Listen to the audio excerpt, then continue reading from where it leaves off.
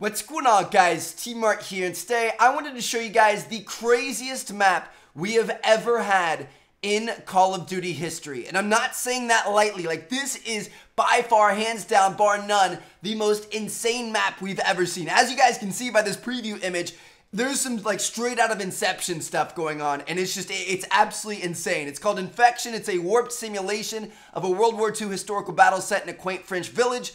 And man, does this thing throw you for a loop. So because it's just before release, I wanted to give you guys a quick kind of preview of this map, because when I first saw it, I was absolutely blown away at what they had done with it. So this map is set off of one of the campaign missions. I think it's the 8th one. It's called like Demon Within or something like that. And without giving away too much, because the campaign's absolutely amazing, if you guys want to play it, I definitely recommend it. If you don't want to watch it, I've actually already uploaded the full campaign on my channel. I'll link it down in the description.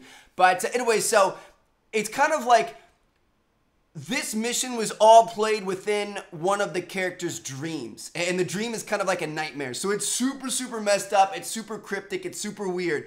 And I think you guys are really going to like this thing. So let's hop into it. Alright, so starting off with one side, this is where it starts to get crazy. You guys can see there's all types of floating islands and stuff. There's trees out on rock islands that you can't get to. Like, let's try to get to this one. We'll see if we can get over there. Oh, we can actually, okay. That's cool. I didn't even know you could get over to this one, honestly. I hadn't tried it yet. But yeah, you guys can see that it's crazy out here. Obviously, you can't get all the way out there. But it's crazy. It's super different. It's not something we're used to. Looks like we just fell to our death in a lightning sea down there. So obviously, that's pretty insane. The outside of the map over there, floating rocks, floating islands, stuff like that. That's pretty cool. Now, I want to show you guys the actual insane part of this map, and that's right here. Wait a second. What's going on? Look at this. Does this not make you guys a little bit motion sick? When you're playing, it's weird the first time you see it. So yeah, you guys can see that one side of the map is completely turned like 90 degrees on top of itself. And it like, when you're looking on the map, like this looks normal. This looks right. This looks like the world and gravity is working like it's supposed to. But then you look up and you feel like you should be falling. And it's just like, it's a weird feeling for a Call of Duty map. Like, look at this. Look at it when you get down towards the corner. Like, what's real and what's not real? So this looks good, right? But now this looks good. Does that not look good? Like, this is the craziest thing ever. And if you go over here, so this side is kind of like an open field with trees. This over here is where it gets even crazier. If you come over to this side, because it's more of like the city. So like, again, we're going to do this again. All right.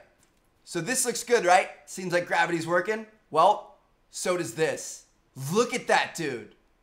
Is this not, like, seriously the weirdest thing you've ever seen? Like, I thought this was the most, like, I'm getting, like, I can't tell which way's up and which way's down. This is such a weird thing.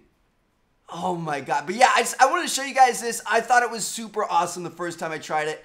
I don't know. I feel like we've never seen anything like this before, and this completely changes everything we know about Call of Duty. Like, this is insane. This is, oh dude.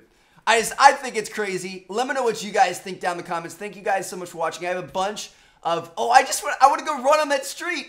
I want to go run on that street, dude. I've got a bunch of Black Ops 3 videos coming out later today and tomorrow and all throughout the rest of the launch week and stuff like that. So, hope you guys are excited for those. Thank you guys so much for watching. I will catch you guys later.